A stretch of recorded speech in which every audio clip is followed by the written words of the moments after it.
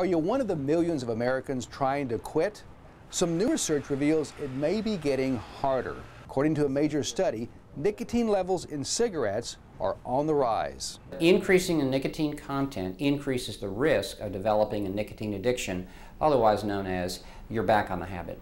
More specifically, according to Harvard researchers, there is 11% more nicotine in a cigarette today than there was in one manufactured 7 years ago. When you see reports that come that nicotine levels are increasing within each cigarette content, it makes you wonder why.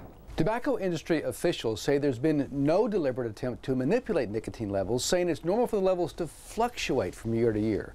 Either way, according to experts, the results are the same. Raising nicotine levels, either because of natural variation or perhaps we can be paranoid and say there's a corporate plot to poison America and to keep us addicted one way or another, the fact is the more nicotine's in the cigarettes, the more we're going to smoke.